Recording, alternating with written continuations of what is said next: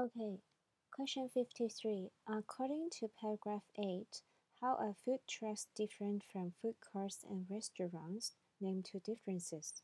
我哋要講佢同即係 food trucks 同埋一啲 food courts 或者 restaurants 有啲乜嘢嘅分別啦。咁我哋睇咗咧第8段呢度咧有提到有 restaurant 啦，同埋呢個 food trucks 加埋呢個嘅 food court 嘅。我一開頭咧而家望就望到呢度啦，我哋 mark 咗有呢一個嘅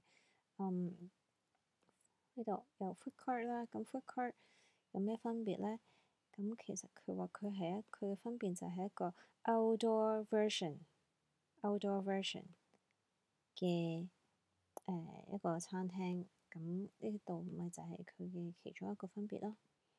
咁所以呢度咧，我哋可以寫低food trucks are an outdoor version of food courts。因為呢度咧就係將佢哋咁樣比較嘅呢度，即係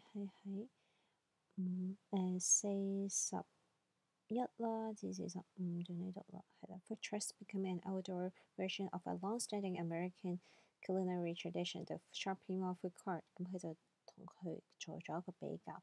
咁呢度咧就有比較意味啦，因為呢度已經 name 到咧 food trucks 同埋 food courts 啦。咁另外一個 difference 咧，我哋就揾下有冇啲關於可能係 restaurants 啊。咁我哋見到呢度咧有另外一個嘅字啦，用咗另外一個字就係用咗 eateries 呢個字，都係等於一啲細細嘅 restaurants 嘅。咁呢度佢嘅比較就係咩咧？Can already encounter 即係佢喺度講話佢嘅嘢食係 nothing new 啊。There's nothing new about trucks which serves food you can already get in countless traditional eateries, albeit with much more limited menus。咁佢咧就話佢同嗰啲 restaurant provide 嘅 food 係差唔多，除咗咧佢就係有一個 limited menus，佢嘅菜單咧俾你嘅選擇係比較少嘅。咁所以呢個咧就係同 restaurants 嘅分別啦，就係佢嘅menus 咧係比較 limited 嘅。咁我哋就可以話 food trucks are more limited menus than restaurants。咁呢度因為題目用 restaurants 啦，我就唔抄翻即係其實一樣嘅啫。咁我如果用翻呢個 traditional eateries 同埋用 restaurants 都可以嘅。Food trucks have a more limited menus than restaurants。咁亦都做到個比較啦。記住答呢個題目咧，講到佢哋嘅 differences 啦，呢度咁就一定要顯示到咧，佢哋係有分別，要提出呢個同呢個之間嘅唔同嘅，就唔好淨係指出food trucks outdoor 同埋 food trucks have a more limited menus。咁要講埋後面嗰部分 food courts 同埋 restaurants 咁先為之係完整嘅。Question 54. Which word in paragraph 8 is used to signal a change in topic？ 咁呢度 paragraph 8啦，啱啱講過話，可能呢個字咧係一啲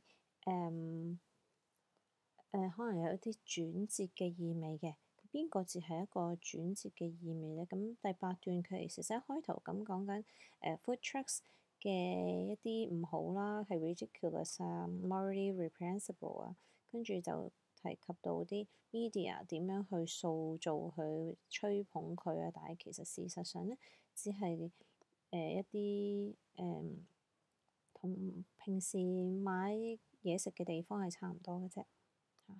跟住就去到呢個 呢個 outdoor version 呢一部分啦，跟住就去到已經落到去呢度 foodwise 啦，跟住就講食物啦。There is nothing new about trucks which serve foods we can already get in countless traditional eateries。咁繼續落咧就已經再見唔到有任何嘅 connectives 之類嘅嘢啦。咁所以咧，我哋可以斷定到呢個 foodwise 呢個字咧，就係有呢個作用啦，即係由上面我哋講緊呢個 food trucks 嘅一啲嘅即係形式上冇分別之後咧，就開始講佢後面咧買嘢食上面其實都冇乜大分別，甚至乎更差啦，因為佢係賣得少啲類型嘅食物嘅，佢個 menu 細啲。咁 foodwise 呢個字咧就做咗呢個轉折嘅角色啦。咁所以我哋咧第54題咧就會填 foodwise 呢個字嘅。咁既然佢係一個 signal 一個 change 啦，咁好多時候咧都會係一個句子嘅開頭話俾你知，即係就等於好似講完一啲嘢，然之後講個 but 講個 however 話俾你知，咦講完正我要講反咁樣嘅作用啦。好啦 ，question 55，what does the writer imply？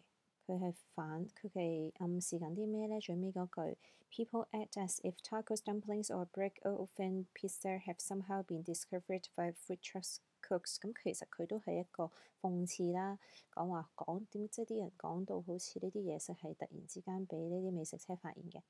They have a good understanding of food，咁一定唔係啦，因為係串緊佢噶嘛。They pretend to like the food served from food trucks。呢度係咪講緊佢扮佢中意嗰啲 food 咧？唔係講緊佢中唔中意。嗱，呢度中唔中意呢度咧，其實係中唔到呢一句嘢嘅，所以我哋都排除咗去。C，they are overestimating the originality of food trucks。佢哋咧係過度去估計咧佢哋嘅 food trucks 嘅原創性。咦？呢度好似有啲似喎，因為佢話啲 tacos 佢講到好似係俾人 discover 俾人發現啊嘛，發現新大陸咁啊，但係其實上面緊講就係講緊呢啲嘢食不嬲喺啲餐廳啊，一般 American restaurants 都揾到㗎啦，只不過係搬咗去一個另外一個地方一個途徑去買啫。咁呢個有機會嘅，我哋睇埋 D。They have not eaten tacos, dumplings or break-open pizza before。咁呢一個呢個用咗個 discovered 係即係好似新發現啦，係咪？